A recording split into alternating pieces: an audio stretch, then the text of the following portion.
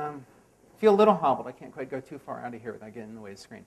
I'm Cliff Simpkins. I'm a senior product manager for the developer experience of Windows Phone. So I'm based out of our Seattle Redmond office.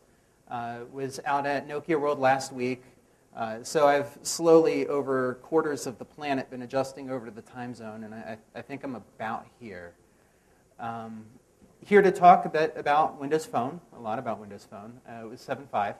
Out of curiosity with folks in the audience, how many people have seen Windows Phone 7.0? Okay. And have you actually used the phone?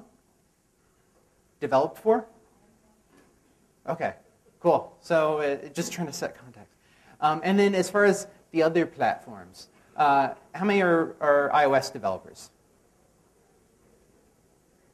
And Android? Large majority. Okay. And just on the tab, so how about Android phone? And tablet? Okay, awesome. So there's a lot of really good things in Windows Phone. We launched the platform last year, Windows Phone 7.0. And this last couple months, we launched Mango, which I think is almost fitting since the time I always like getting mangoes the freshest is September. So I mean, it worked out pretty well for me. But yeah, so for saying hello, I'm going to go ahead and let the phone say hello first.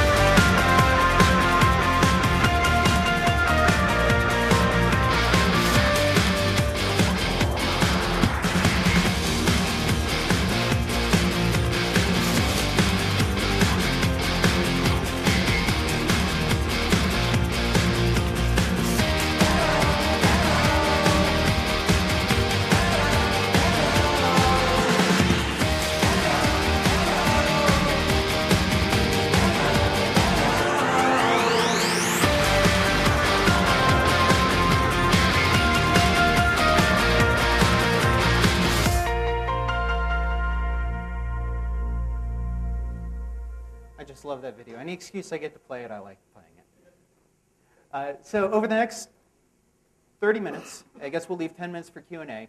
Just want to give you an introduction to the phone, since it looks like a lot of folks haven't really seen it. I'll spend a little bit more time on there. What it is, what it's about, why it is. My manager, Brandon Watson, who you may see occasionally making news here and there, is all about why. You know, why are you here? Why are we there? Why? Because without a why, you just get lost. And I hope to at least answer why develop for our platform. When you have so many other options out there, why Windows Phone? And then I want to spend maybe about 5-10 minutes about just giving you a quick lap through the development environment. My colleagues are going to be doing a 45-minute, an app in 45 minutes, and so it's a really great session to go to tomorrow. If I do encourage you, if I do convince you, okay, there is a reason why I want to target this platform, we've got that. And we also have got a great booth with lots of phones and the tools there. So, in following up on that question of why, we had our own question of why, right?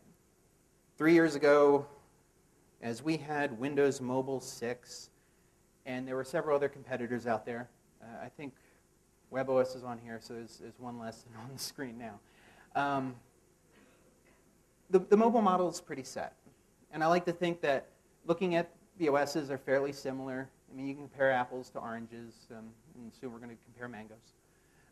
But you get a grid of icons. It's all about applications that get installed. You go out, you find the app, you install the app. And then when you go to do task-based items, like every morning I get up and I'm like, okay, well, how early do I need to get in the office? Do I need to get in the office at 8 or do I need to get office at 10? So I go into my calendar. In this world, you go into your calendar app, you say, okay, I see what my calendar for the day looks like. All right, let me go see what the weather looks like so I know how to dress. In Seattle, I always bring an umbrella.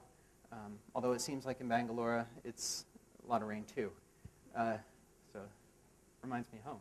And then, what does traffic look like? And so you're talking about 4 or 5 apps. With Windows Phone, we decided to take a different approach. We said, let's make it about the tasks. Let's make it about the people. You saw these really commercials from last year as we sort of started this introduction where, finally a phone that saves us from our phone, right? You don't have to be inside your phone going from one app, then out, then in and out, then in and out. What we do is we try and deliver an app that's needed to the user at just the right time. And so we like to think that it's more about people versus icons. And with 7.5, we kind of have this catchphrase you see there about putting people first. And as we go through the demo, I'll kind of show you exactly how that lights up and how it's not really just a marketing catchphrase, but it really is a genuinely different experience. And in the last year, we've had a really good success. I mean, we've come from a standing start, 0 apps in the marketplace. By year's end, we had over 30,000 apps. We had over 50,000 registered developers building for the platform in some sense. In some cases, all those devs haven't published. We've got students in the pipeline. We have folks from India who've been registered, but they were waiting until the marketplace opened. And as countries have been lighting up for places to sell into, we have 38. Yeah, 38 so far. India got launched on the 19th as a place that you can sell apps into. Phones are coming. And we're seeing about 150 new apps per day coming into the marketplace. Judging by what we see as far as just our internal metrics, it looks like we're on track to be at 100,000 apps by the time the summer comes around. And with the launch of the Nokia phones last week, we are really rising to be the third platform. I mean, my boss kind of says that he likes taking credit for being the one who killed WebOS. And as we see these other platforms trying to figure out, okay, what is our why? We're just sort of hopping over them. And we really are becoming the third platform. And I'm hoping that you believe that too, and it's not just me as Microsoft kind of coming in here and telling you that. With the new capabilities, we were talking a little bit about this before coming in. In 7.5, 7.0 is a great base platform. We did our live tiles. We put a great user experience that just differentiated. It was something different, something fresh, not just copying what's currently out there. With 7.5, we rounded out the platform. We added IE9 to provide HTML5 capabilities. And about 90% of that code in that IE9 web browser on the phone is exactly the same as the desktop. And so you could say for better or for worse. I mean, we could argue that for a while. But it means that you can target one browser. You can build HTML5 capabilities and know that it'll work on the phone. It's no longer okay, well, I'll test it for this browser, and then I'll test it for this other flavor of the browser. It provides some really nice capabilities. We added multitasking, whether that's background agents for audio, background file transfer, periodic agents so your code can run every once in a while, and then fast app switching. So instead of just letting the app run in the background, and here's a promise, you'll never need a task killer on our platform. It's a core tenet that we protect the user and we deliver a really great experience, as well as full sensors. And then back to that task-based item. You get into when a user is using the phone, when they've grabbed apps, they can pin them to the start screen so it's there. You as a developer can using these live tiles to surface the information that's relevant to the user and almost tease them back into the app, right? Give them a reason to come back. And provides both glance and go. We also provided integrated trial functionality. This was a functionality that came over from our Xbox. So somebody can go in, they can download a trial. You can put that trial however you want, whether it's 10 throws of dice or 20 minutes, or maybe in the trial you get an ad or something like that. But then you can go back in and convert the thing to full. They don't have to download a new app. They don't have to find a new app on the marketplace. It just converts. It's just there. That we change the license, and then you change the functionality, how it behaves. So you no longer have to do this, okay, I'm going to build a light version that's free and then a paid version that's paid and then have to maintain 2 code bases, let alone expect the user to find that paid version should they like the trial version. And then we provide the ability for apps to connect into hubs, and I'll show you that a bit more. All right. Oh, that's back, and that's forward, and we will go ahead and show you that a bit more right now. So if you want to switch over to the Wolf Vision. Now, up till last week, I was going to show Samsung, but I was told people want to see the Nokia phone. I hear Nokia is big here. I hear Nokia is big around the world. So, setting this down, this is my phone. I don't really have a data connection, so some of this is a little stale, but as you can see, just turning on the phone, it is a different experience, right? What we opted for is this thing called the Metro UI, and Windows was talking a bit about this at Build. But this came from sort of our heritage with Zune and trying this thing out with the MP3 player market, which was instead of having menus and having icons and having grids, let's go with a bit more of an iconographic or a typographic model, inspired by subways and airports around the world. So it kind of has that feel. You're a bit more, you see the icons, you see more text-based. If I come into the People Hub, for example, it's very text-based. We go a bit more minimalistic. We put the content first rather than Chrome. That was sort of another tenet, which was content before Chrome. Coming in, I've got my list of people. Everything is integrated. We've got integrated Facebook and, let me see. It's also a bit interesting doing this from the table. And so coming into the people, I'm getting feeds right from Facebook, from the folks, from people I follow like The Onion, as well as people that I work with. So much easier when you're holding it in your hand. Recent pictures that get published. But you've got several hubs that are in there, and hubs are areas where apps can congregate, that can collect, that are like-minded. We've got the People Hub, we've got a Gaming Hub, where here all of your games sort of congregate here. It's integrated with Xbox Live, so you have your avatar, you can get achievement points. You can deal with friends requests and the like right from within the hub. Don't have any requests at the moment. As well as spotlighting. We're really big on merchandising breadth apps and really bringing developers to the forefront and helping users discover them as well. Oops. I'm not getting a data connection. So back to the sort of the thing of, as I come in the morning, okay.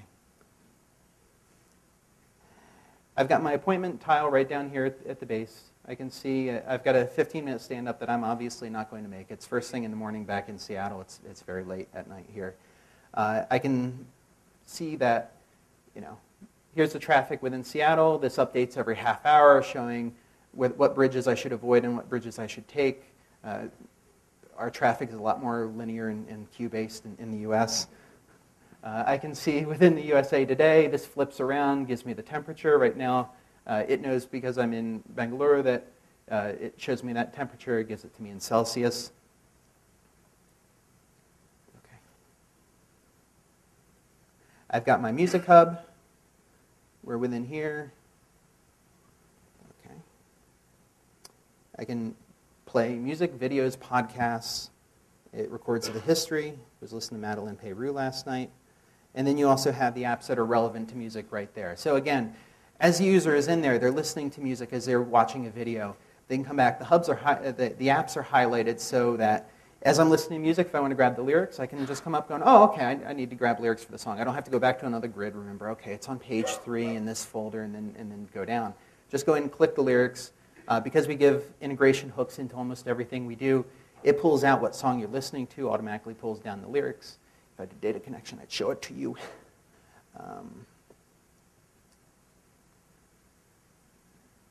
You've got Nokia Drive.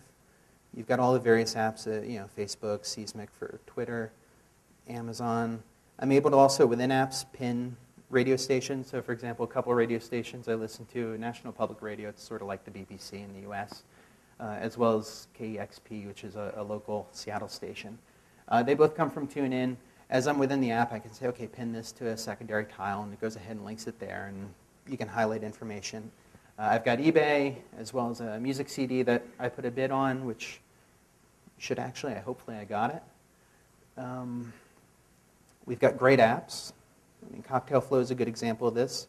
It's an app that allows you to, it's cocktails.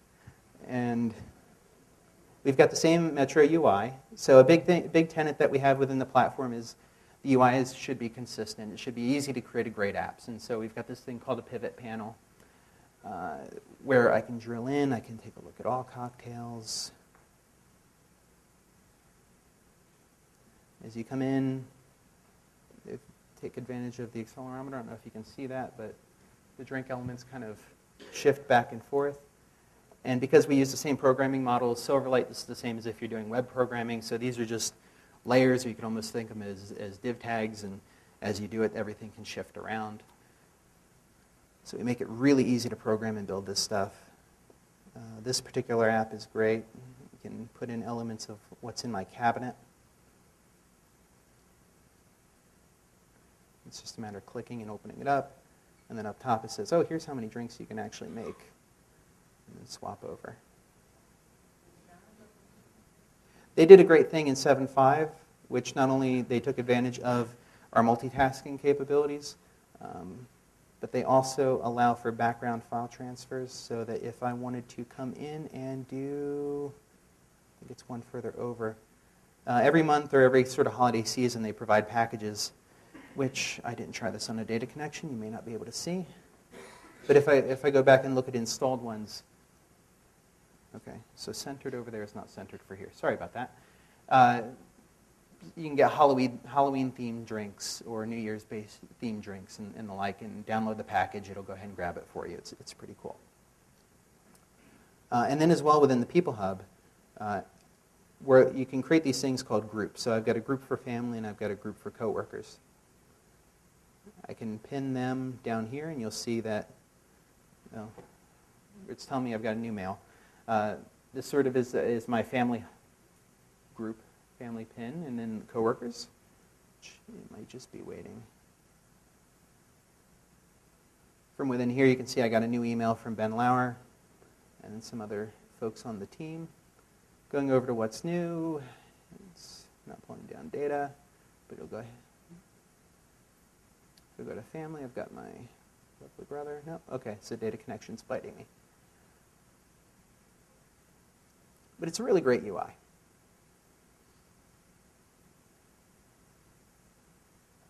In the case of WP7 App List, it's one of our sort of third-party marketplace analyst firms.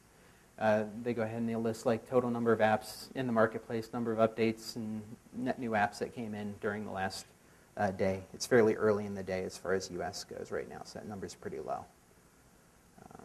Yes, but cool. So that's a quick tour of the phone. I guess one other thing is holding down the back button was one of the net new features. So this was the multitasking fast app switching model. And so as you come in, you get an instant. The app comes back into the foreground, and it's executing again. We follow the fast app switching model. So as you think about what does it mean to be a background agent, what does it mean to be multitasking, we follow a bit more of the iOS model than we do the Android model. So when a user leaves the app, it's actually sort of snapshot frozen and flash freeze dried, if you will, and kept inside of memory. So it's no longer consuming CPU, it's no longer consuming additional RAM, and we keep up to, I think, about 6 apps in sort of background in memory. If an app comes out of that 6, or say you're using a turn-by-turn navigation which just starts chewing up a massive amount of resources and it needs those resources for the app, we will take and we will what we call tombstoning. So we essentially put it in a bit of a suspended animation. And that's sort of the model we had in 7.0. Everything is serialized, put back in isolated storage, which is sort of your chamber, if you will.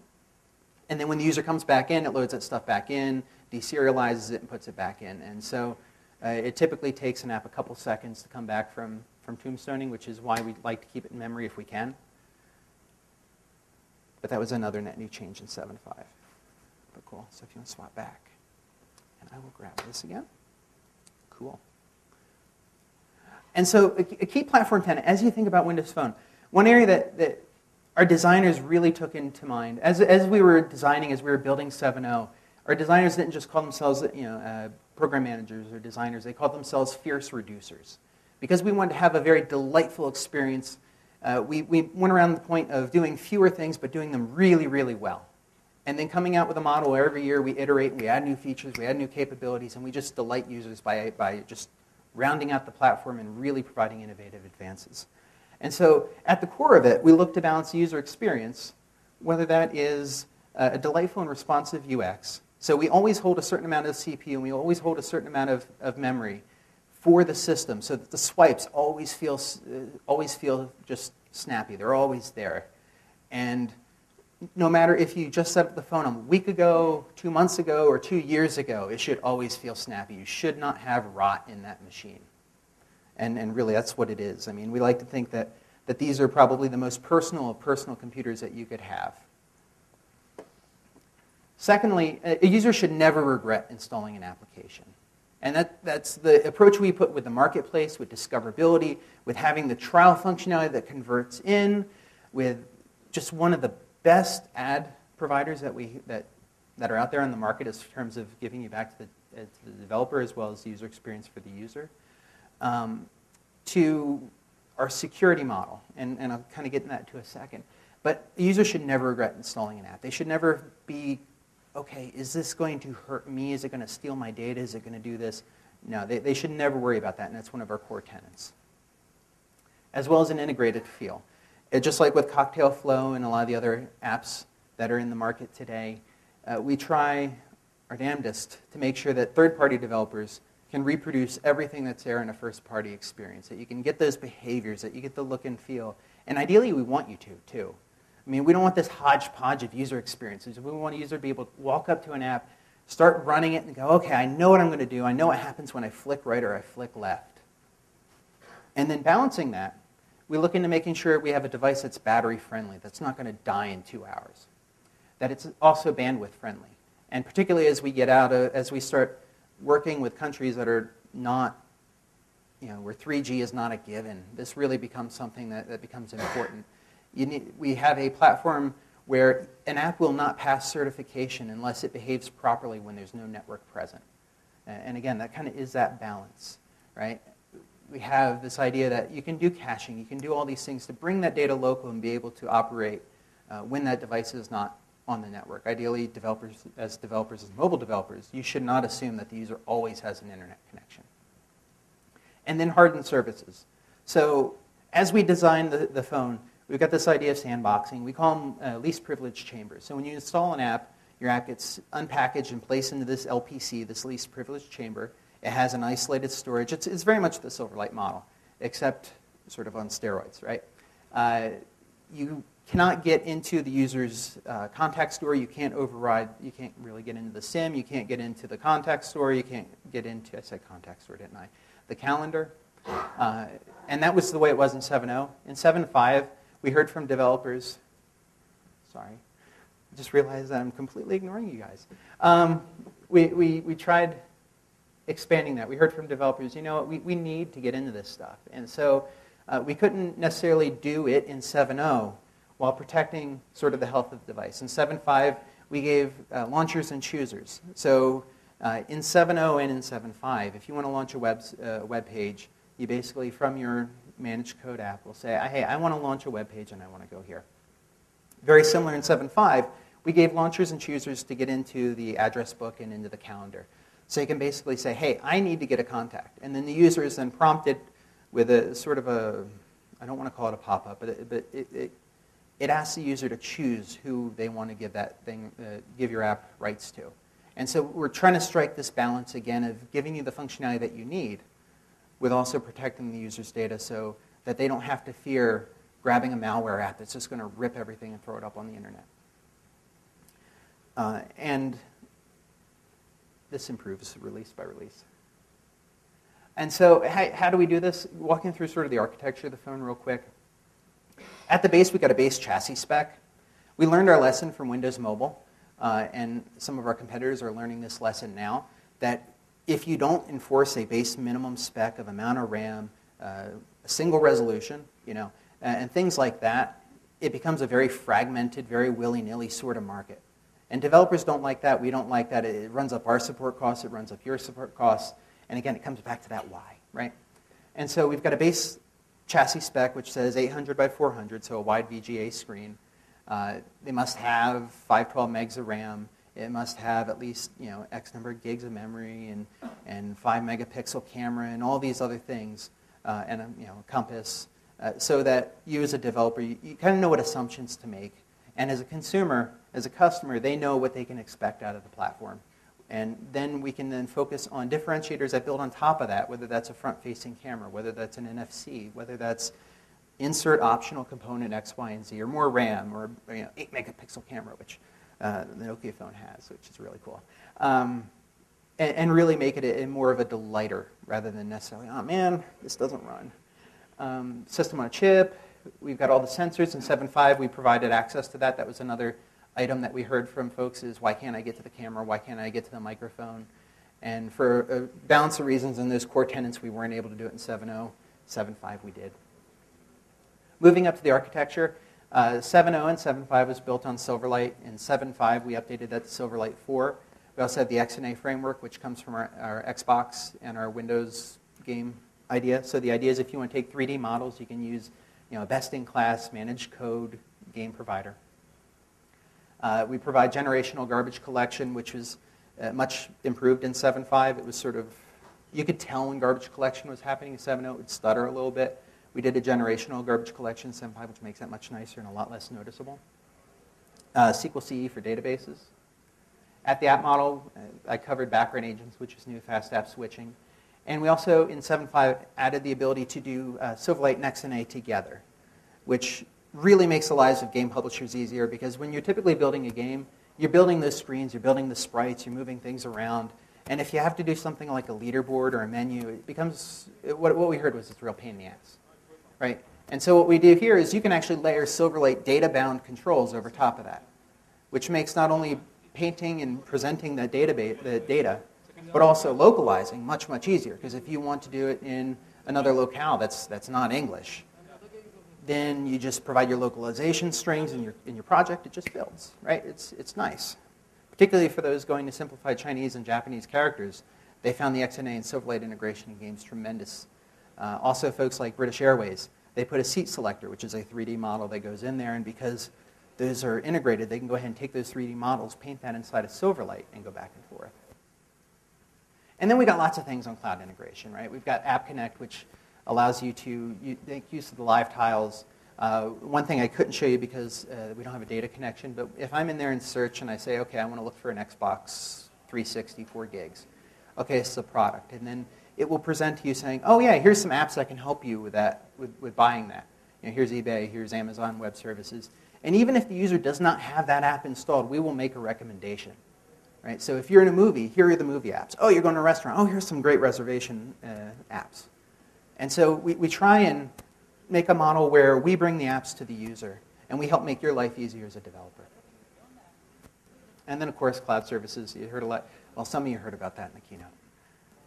And then to build all of this, we give really great tools. I mean, I think everybody in here is familiar with Visual Studio and exactly just how great of an environment that is. Inside of 7.5, we put a profiler to make it very easy to profile your application, see where your memory, CPU, how that's all going.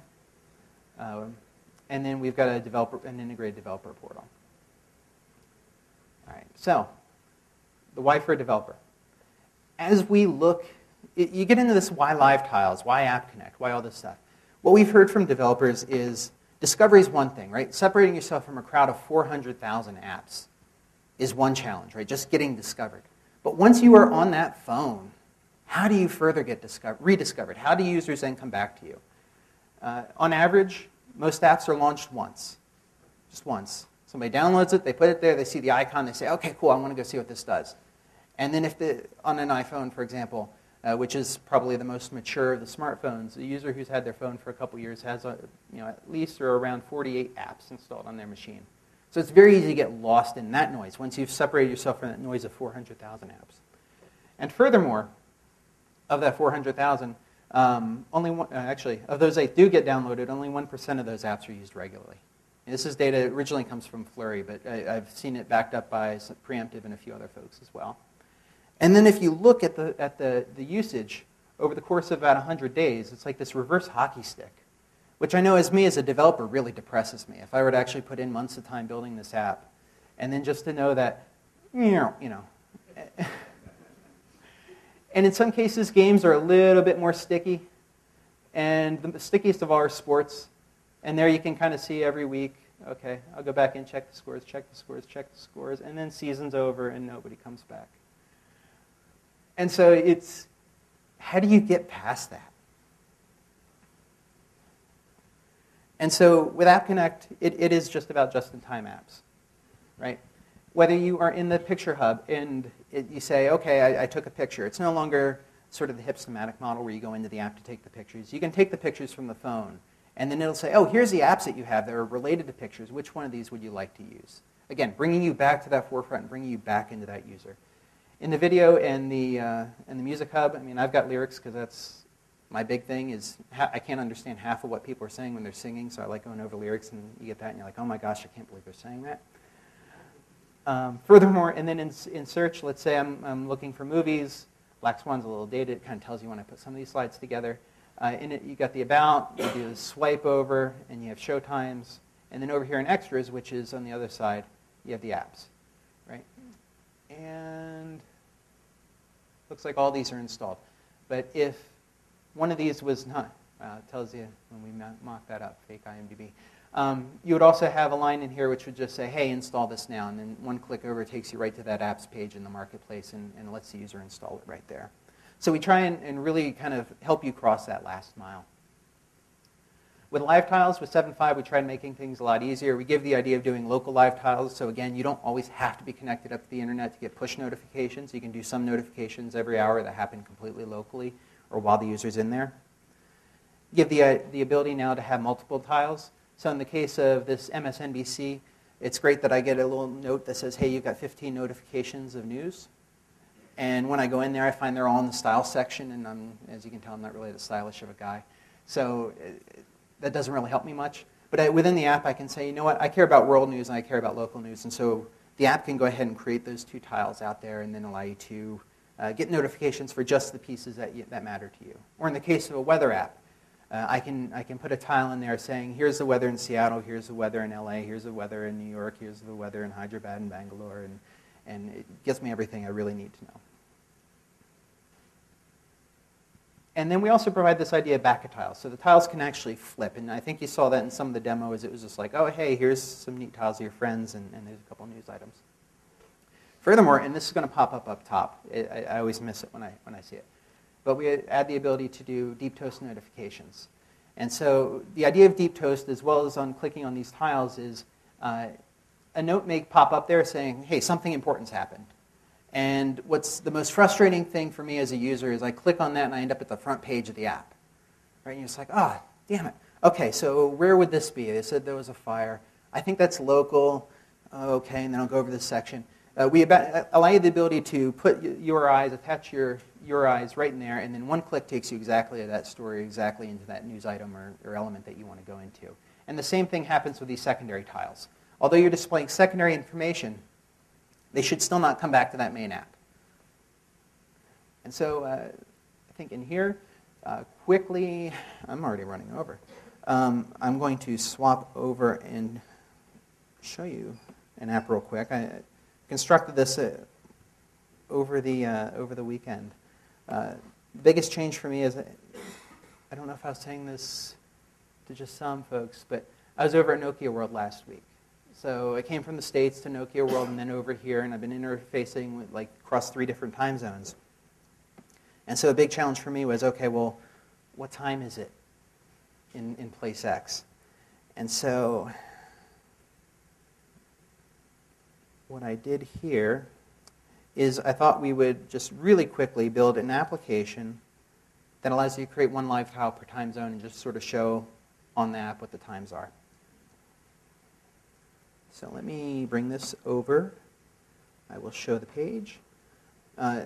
It's Microsoft technology and very similar to Silverlight as well as where we're going with Win8. You'll notice it's XAML-based, so XML. I'm going to just quickly, because it's not very interesting watching me type, I kind of pulled in this stuff and I'll just kind of copy and paste it if I can just manage my windows appropriately. So I'm going to replace this content grid with a grid which basically just at its simplest has a what label do I want to call it, what's the time offset, and then adding a tile. Then I will go to the code behind. I will add some namespaces.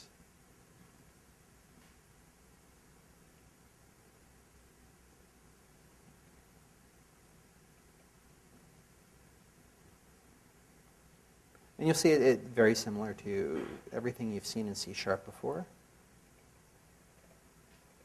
I'll put the code that sits behind the button.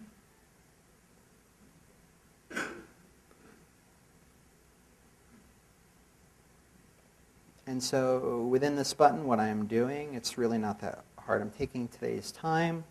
I'm creating a bitmap 173 pixels square, just popping some white text over top of it, and then layering in the hours, or the time, by adding in the offset to today's current time.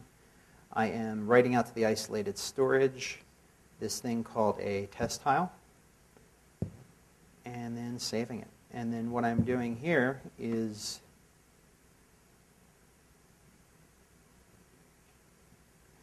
creating new tile data, setting the title to the name, that little home or London or whatever I want to call it, assigning the background image I just created, and then assigning on the back of the tile just when that was updated.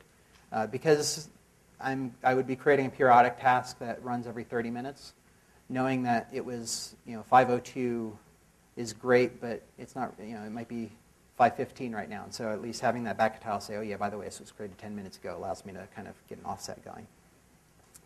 And then the last thing I want to do here is I want to override the, would help if I grab the whole function. I want to override the onNavigated to event. So as I said, hopefully I picked the right brackets. We are creating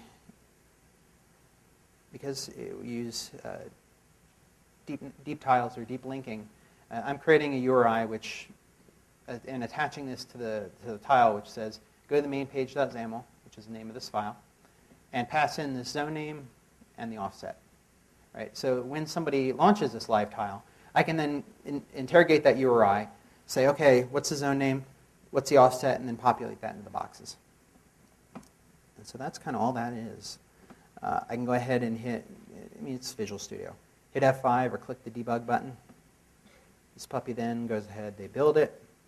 They deploy it right into the emulator. And so that's running. And then here you've got a back button, you've got the start button and the search. So let's say I go back. I want to pin this to the start, just to make it a little bit easier.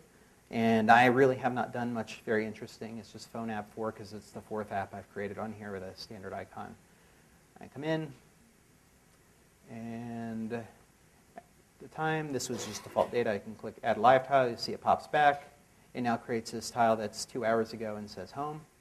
If you wait a couple seconds, the tile flips, and it says, okay, the offset's 2 hours ago, and it was updated 11:37. I can come back into the app again, and let's say here, I want to say London.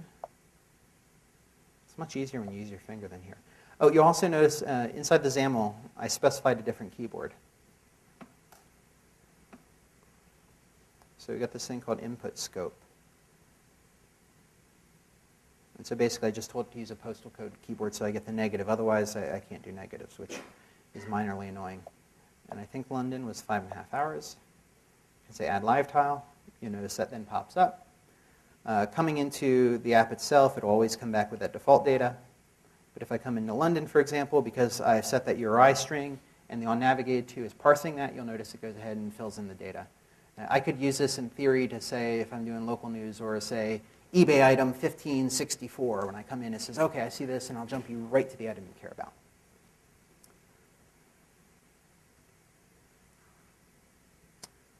So yeah. And the SDK comes with Visual Studio, absolutely free. Within the free model, the profile is there. We give you a marketplace test kit, so you can actually run certification on your app, on your desktop before even submitting it. So we put about 80 to 90% of the marketplace failure rates inside this test kit, so you can run it, and your chance of getting passed in your first certification run is really, really high.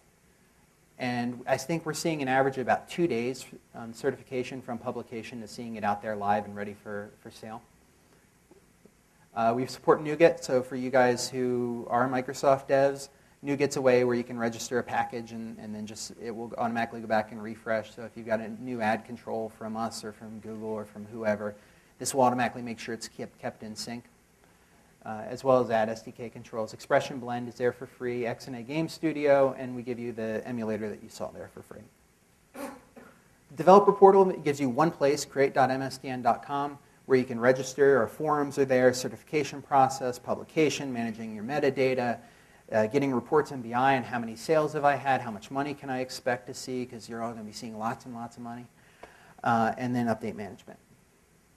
So what I really want you to take away with this is that there's great opportunity here. We provide you a great integrated platform. It's a great canvas for you to paint your vision. We give you an integrated experience. You're not just an icon in the crowd. Better partnership, we've got MO billing, so that we found that users who have the MO billing option are about 5 times more likely to make a purchase. And over the next year, we're looking to have relationships with about 102 MOs worldwide.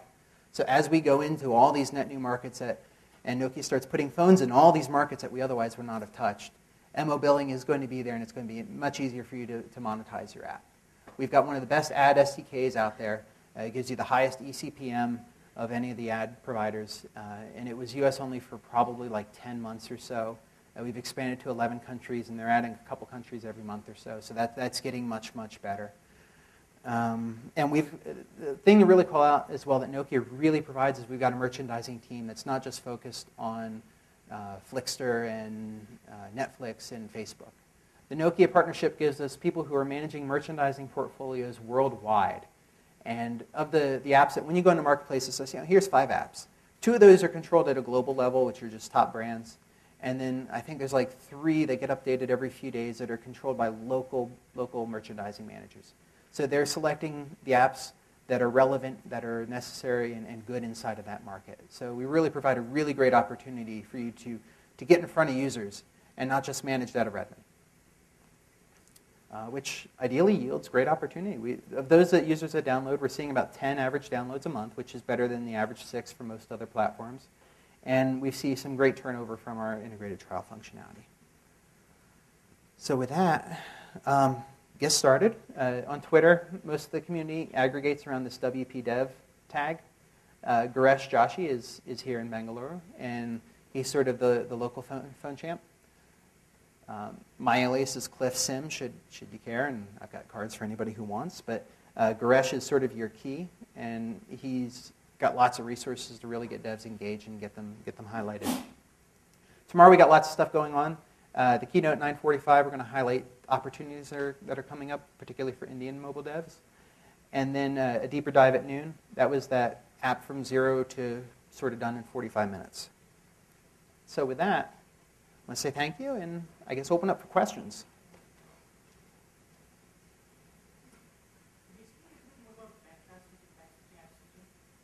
So the fast app switching? Sure. So actually, I can even do this from the emulator. Yeah. So if you think about the state machine as an app's going along, you've got sort of running and activated. Then you've got the deactivation process, and then you've got sort of suspended animation or when it's not running, and then you've got this resuming state. And so when somebody hits activated and they swap out of that task, whether they're hitting the start button here or they hit the back button and come out of the app, it basically goes out of that running state. If you hit the back button and you back out of the app completely, we unload you. So that at that point you just go to unloading and done. If somebody switches out to the start menu and then launches into another app, say Internet Explorer, which I don't have a data connection, so it just comes to here, the app is then put into, you've got a snapshot of it, right? So here, as I hold down the back button, you see the screenshot of the screen as it was just before it was suspended or, yeah. And so clicking on this app will just immediately kind of bring it back in. And so we allocate a certain amount of memory, and we expect about 6 apps, 5-6 apps to be put into this fast app switching mode. And that's more just resourcing, and just 5 seemed like a good number, I guess. If that either runs out of resources or it exceeds that 5, in order to, again, preserve that delightful user experience, we will tombstone that, and so tombstone that app so it comes out of that isolated storage area and then it gets serialized and popped into its isolated storage space. No, not in terms of the foreground app itself. Now, there's ways of doing background processing, either in terms of doing like background audio, where for radio stations, for example, you can swap out of there and it can still stream music, it can stream podcasts or audiobooks or whatever you want to do, as long as the user has a connection. Or you can feed a bunch of music items in there, create a playlist, and feed it off to the audio agent, which would just sort of go through that playlist. Beyond that, we provide some background agents for doing file transfers. So if you want to do that, you obviously don't want the user hanging out in your app for 15 minutes, and you can kind of do that in the background. But otherwise, we provide ability for a periodic agent. So you get a time slice, I think, a maximum of 15 seconds of processing every 15 minutes. And then the user is able to actually manage which background agents are running. So another part of the certification process is if you are doing stuff in the background using like a periodic agent, the app still has to be functional and work if the user shuts that off. Yeah, so background tasks. I can then come back in and manage which background tasks I as a user can do it.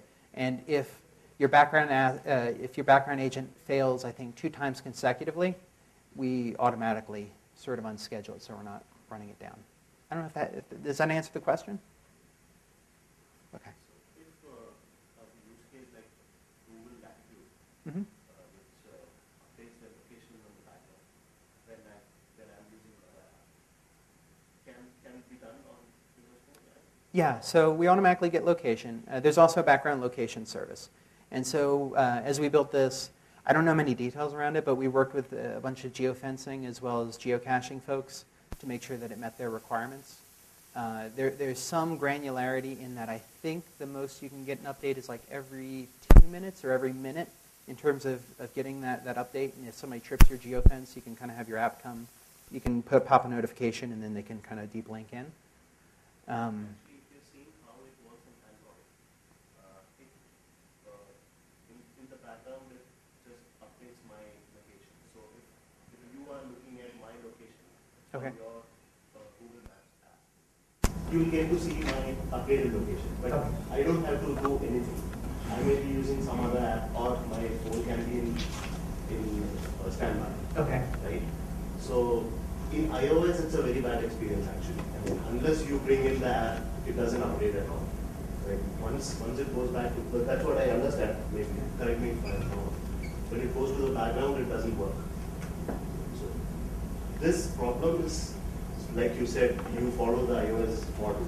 Yeah. Is this problem exist in Windows Phone, or is there a way to? I like that we're striking a middle balance there, because I believe the background location, and again, this fully safe harbor statement hanging over my head. I have been a developer at one time and I write some apps, but I'm not a full-time developer. I believe the background location agent allows you every couple minutes to get an idea and sync that back up. One of our sample apps is a stalker app, so you can kind of get it and run it, and it reports which building in Microsoft you're in, and then somebody can say, oh, where are my colleagues? Oh, boom, boom, boom, boom, boom, boom, boom. It's not extremely granular in that it tells you real time, but it gives you a phrase I like to use is good enough for government work. But so I'm out of time. I guess maybe one more question? Is that okay? Okay. Microsoft has licensed for chip. So since preserving battery is the key integration of all, will Microsoft be coming out with its own chip design? I don't know.